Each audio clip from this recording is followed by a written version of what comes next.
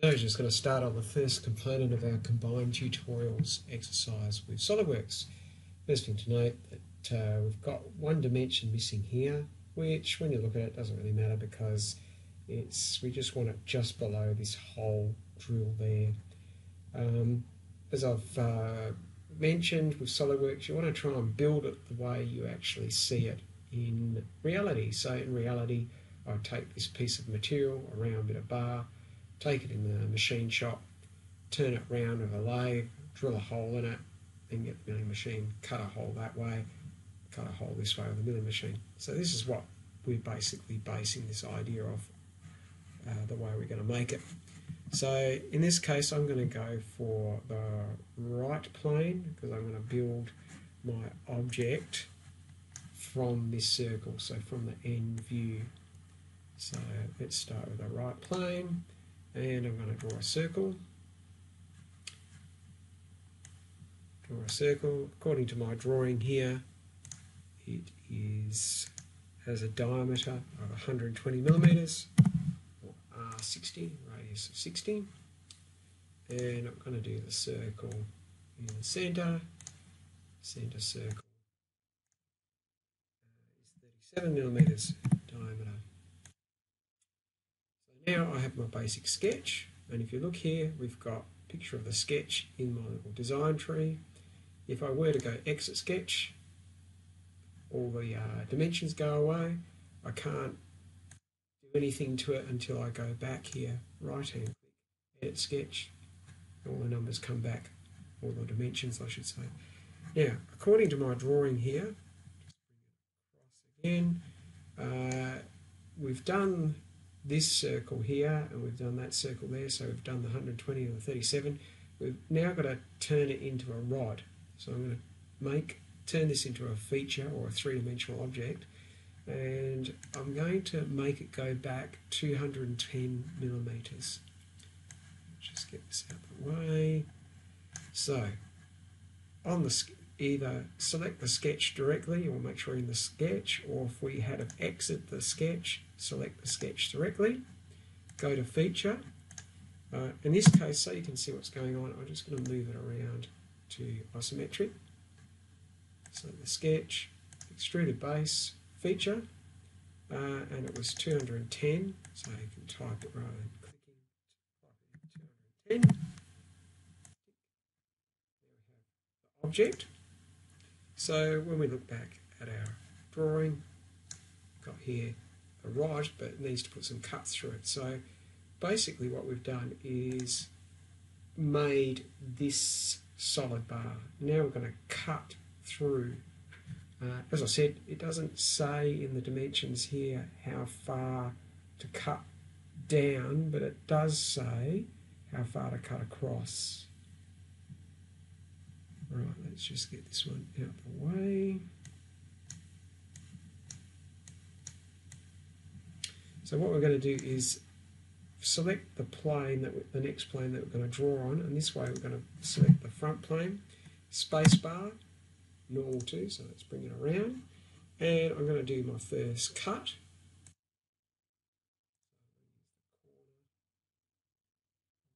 Here, get it to select top part, cut down, and on my drawing it says that is 67 millimeters wide.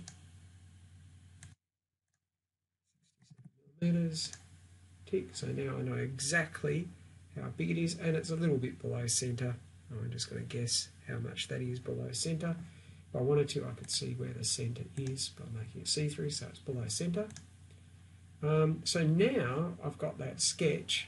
If I go exit sketch here, you'll see I've got a secondary sketch below the original sketch. Alright, so feature, sketch. Now I've got this new sketch that I just did, I'm going to feature it. So what I'm going to do again, bring it around so you can see what's going on. There's the sketch on that original plane that I had. So the front plane, it's drawn on that piece of paper. Now I'm going to extrude and cut that shape out of it. So select it, feature, extrude and cut, and it says I'm going to cut it that way. Well, I don't want you to cut that way, I want you to cut both ways, through or both.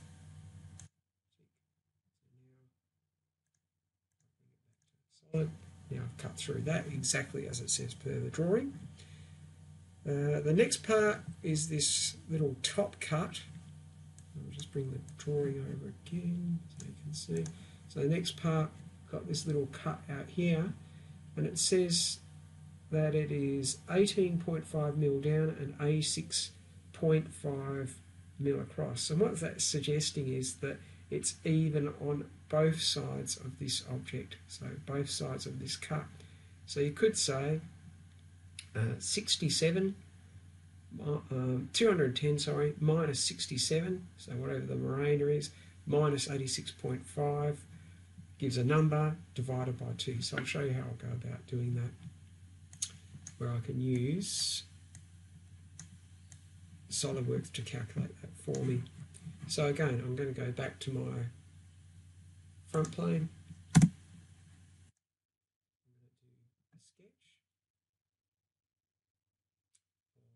rectangle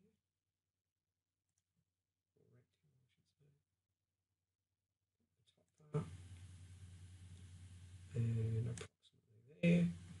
Now it says on my drawing it's 86.5 and down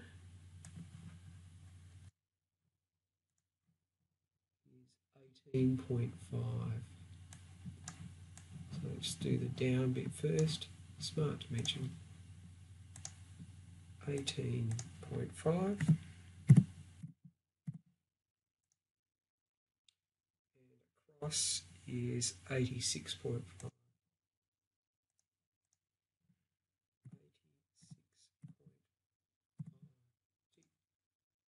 So the problem is now that you don't know exactly if it's in the centre. So a couple of ways we could have done that is we could have gone centre line, and it will tell me there's the centre, but now our object is not drawn in the centre. So another way of doing it is if we select here centre rectangle, we could have drawn it like that, but then the depth potentially is wrong. So what I'm going to do is delete this. I could have done it both ways. We could calculate it. I'll just show you a quick way. Smart dimension.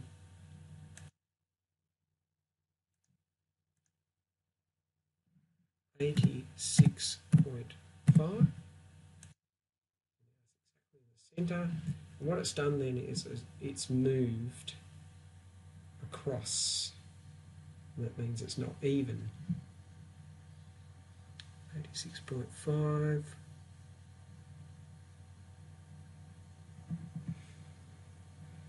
So that proves that what we've got here is not in the centre.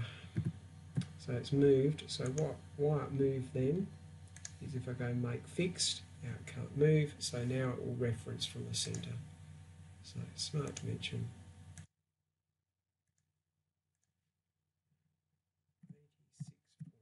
86.5. So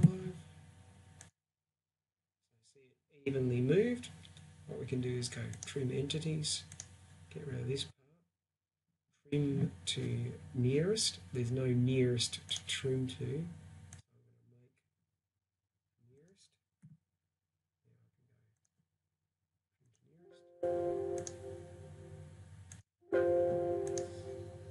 Just got upset because I've got these lines in here. So now it's even, but I just want to get the depth right, so go smart dimension. And back to that was 18.5. So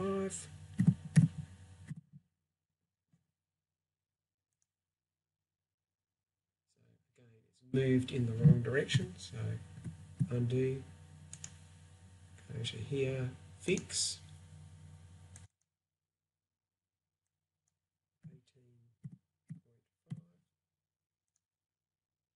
In the correct direction. Back to feature, extrude cut line through or both, and so now we have completed object exactly to scale, exactly as the drawing would suggest.